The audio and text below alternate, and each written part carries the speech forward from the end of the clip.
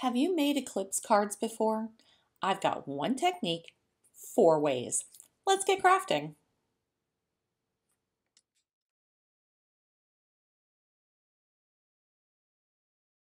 Okay, I'm going to start with the basic eclipse card, and I'm going to create my own background, and I'm just using some stamps. And these are both WOODWARE stamps. I'm going to be using the Mini Floral Wonder and the Mini Wings Marsh Fritillary stamp.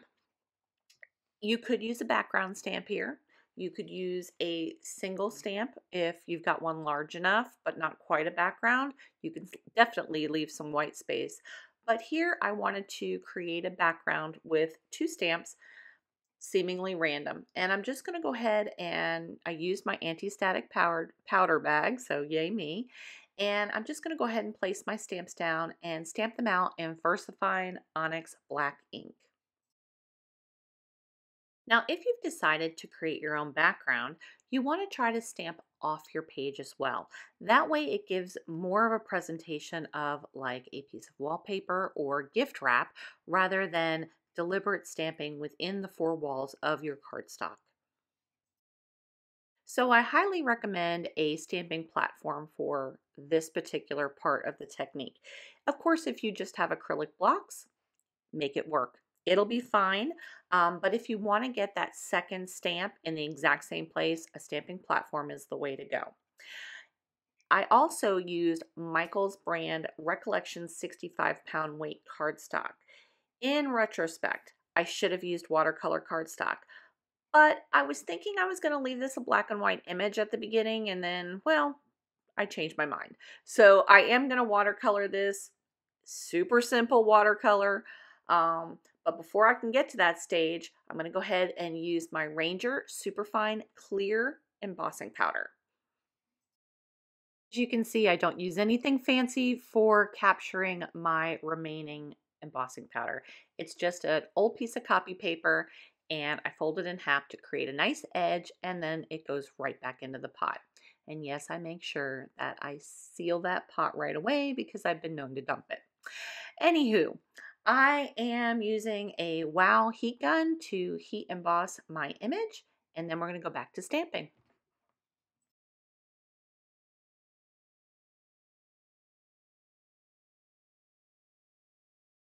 Now, of course, it's possible that your cardstock will warp a little bit. This is super lightweight cardstock.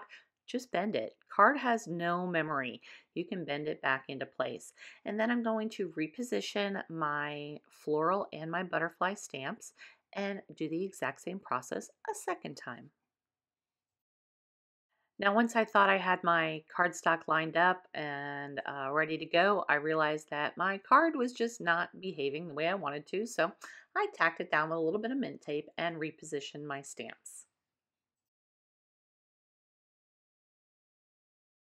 Since I have handled my cardstock again, you want to make sure you go back over it with your anti-static powder bag, stamp down your image, and if requiring it, a second time.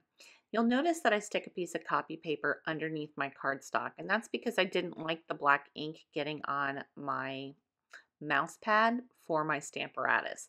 So it doesn't really take up any space, and it works just fine to keep that mouse pad clean. Okay, we are going to keep this sped up so that we can get through this initial part of our eclipse card. You'll notice that when I'm heat embossing, I am holding my cardstock up off of my glass surface. The reason for that is to allow the heat from the heat gun to go through my cardstock, which will in turn heat up the embossing powder faster, and potentially you'll have less warpage of your cardstock. If you leave it flat on your surface, the heat stays on the top and it takes a little bit longer for that powder to melt. Hey y'all, I'm Wendy from Village Card and Craft, and I can't thank you enough for choosing to spend your time with me today. If you're finding value from my videos or you like what you're hearing, please consider giving me a thumbs up and hitting that subscribe button. We'd love to have you be a part of the Village Card and Craft community. Okay, I'm going to go ahead and watercolor my flowers. I'm using Distress Oxides, and I'm going to do this in Tumbled Glass for my light color and Uncharted Mariner for my dark color. I'm just smushing both of those ink pads onto an acrylic block. If you want more vibrant colors, go with re-inkers.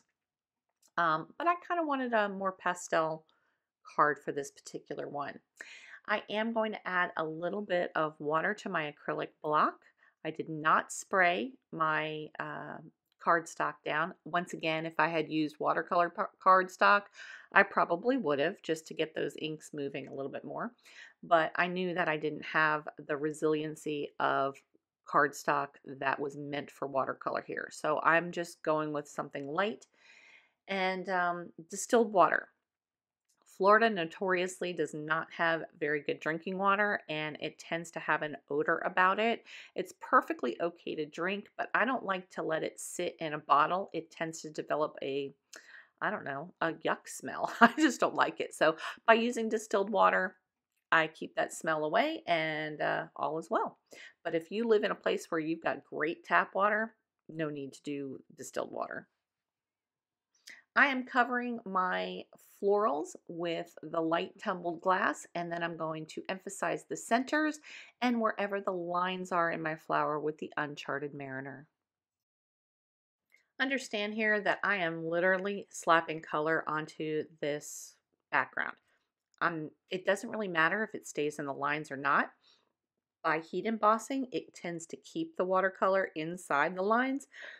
But if you don't want to heat emboss and you've got an ink that isn't going to smear, you don't need to do that step. You can certainly just slap on color, and sometimes going outside the lines is kind of cool too. But I've chosen a light and a dark color. You'll see a light and a dark green and a light and a dark orange as well. But you do you. If you want to do it all in one color, that's fine too. Moving on to my leaves, I am using Shabby Shutters and Mowed Lawn, and I'm going to do the exact same thing. I have sprayed it down with a little bit of water onto my acrylic block, and I am starting with my lighter color. I'm going to fill in all the leaves, and then I'm going to accent it along the lines of the stamp with the darker color.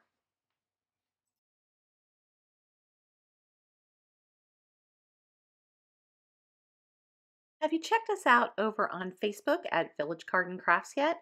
If not, please do. We'd love to have you join us over there. We have a small group of crafty minded people who just love to share their ideas. We'd love to see yours too.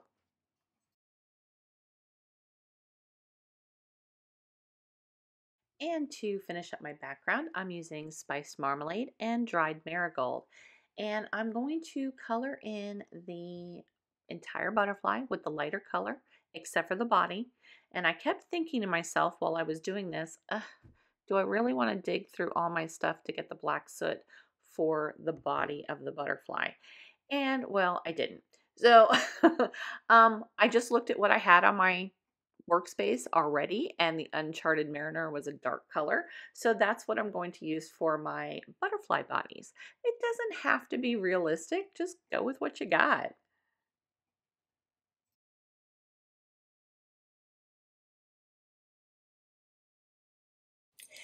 Now, I promised you 4 different cards for the eclipse method. So the first one that I'm sharing with you is what we call the standard eclipse. I'm going to make some part raised.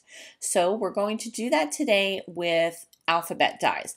But you can use anything that you have. If you don't have alphabet dies and you want to elevate a portion, say a shape, you can certainly do that as well. Really, the sky's the limit here. The key is you want to raise some part of your card. So let's get back to the card. Now I'm going to be using a Memento alphabet. This is a 1.5-inch alphabet to spell out the word B-Day. Obviously, I don't have enough card space for birthday, so I'm abbreviating it. And I'm using my glass mat to keep my letters straight. Once my letters are in a correct position, I'm using a long piece of mint tape to go ahead and adhere all 4 letters together and pick them up at once so that I can apply them to my background. And then I'm going to go ahead and die cut that out of my background. Make sure that you keep all of your pieces, including the centers of any letters. Now go ahead and gently remove your letters from your cardstock, making sure that you keep all of the pieces, including the insides of those letters. You can go ahead and leave your alphabet dies on that piece of mint tape. It's going to come in handy in a little bit because we're going to have to cut out additional cardstock to elevate those letters. This is also a really great way to use up old strips of cardstock. So if you have white strips anywhere, go drag them out of the closet and use those strips up now.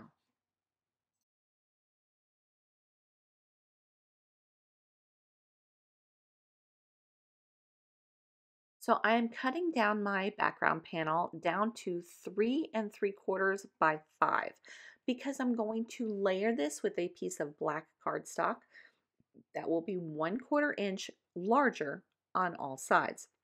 So the black one is going to be 5 1/4 by 4. At this point, go ahead and glue your background panel onto your black cardstock. I'm using Barely Arts Precision Craft Glue. It's my absolute fave. Now I've already cut out and stacked 3 additional sets of our letters, and I'm going to top them off with the 4th and final layer, which is from our background.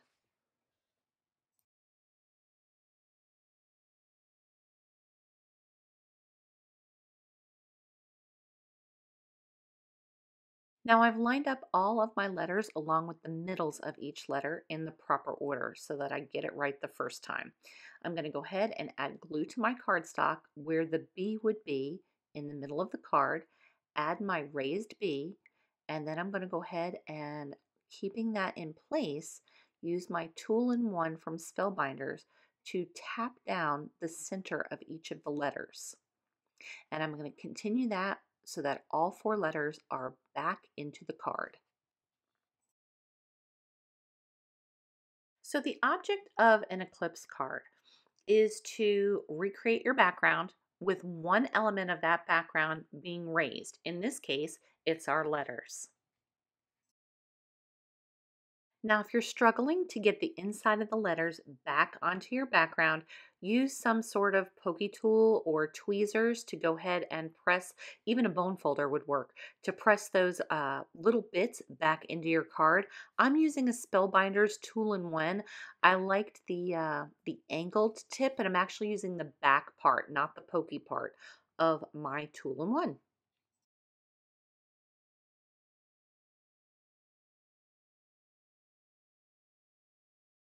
Now I've added the word happy, and you can see that B-Day is very subtle but definitely there.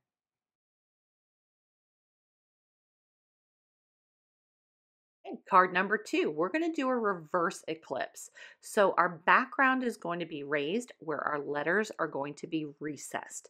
And as you can see, I used pattern paper. You don't have to go through an elaborate background. Use whatever pattern paper you've got lurking in your craft room. This is an excellent opportunity to make a masculine card, and if you haven't seen my masculine card video, I will link it up above for you.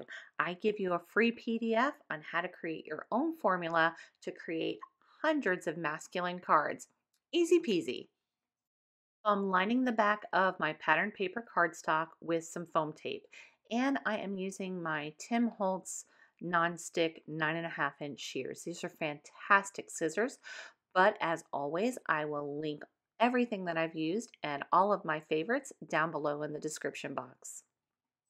Remove the backing on your foam tape. Now, if you want to give yourself a little wiggle room, go ahead and add some liquid glue to the back of your foam tape so you can kind of slide your card around to center it onto your layered panel. Now, instead of adding glue to the bottom layer like we did for the first card, we're actually going to put our glue on the back of the letter this time. And this is going to be just like playing that game Operation. You remember with the little man and all the parts? It's identical. You're going to go ahead and put glue on the back, and then you're going to set the letter into the open space. Now, I did find it extremely helpful to use a very fine point tweezer to set those letters into their area, and then I push them back with the back of the tweezer.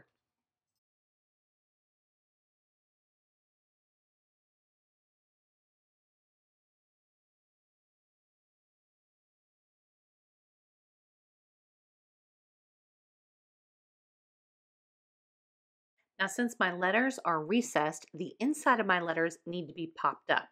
So I am using little foam circles and just adhering them to all of the insides of my B, D, and A. And then I'm going to slap those babies on and we'll be done with this card.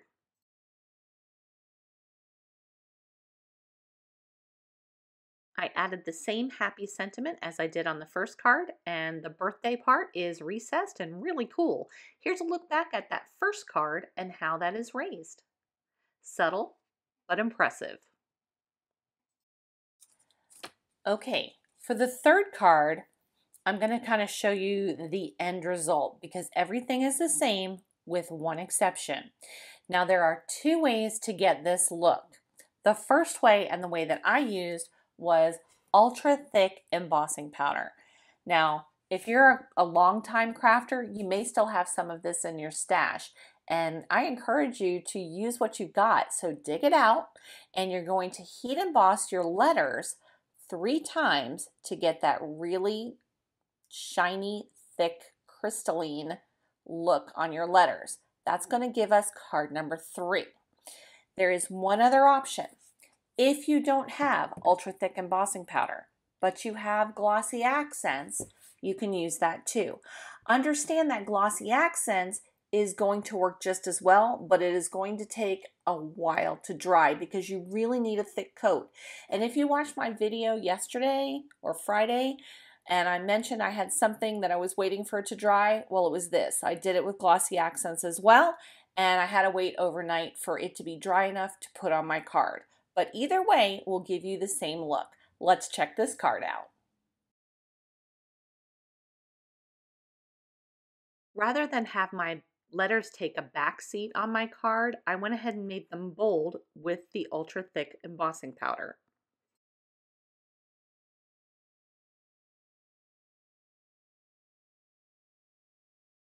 Fourth card is a multi-eclipse card where I created a frame from my pattern paper and elevated that, as well as elevating and ultra thick embossing my letters for the word joy. I added some die cuts of holly and some pops of color for the berries. There you have it. 4 cards, 1 technique. So versatile. We've got the eclipse card, the reverse eclipse card, the bold eclipse card, and the multi-eclipse card. Let me know in the comments below which one was your favorite, and don't forget to check out other pattern paper resources with this playlist. I'll see you real soon. Thanks for watching.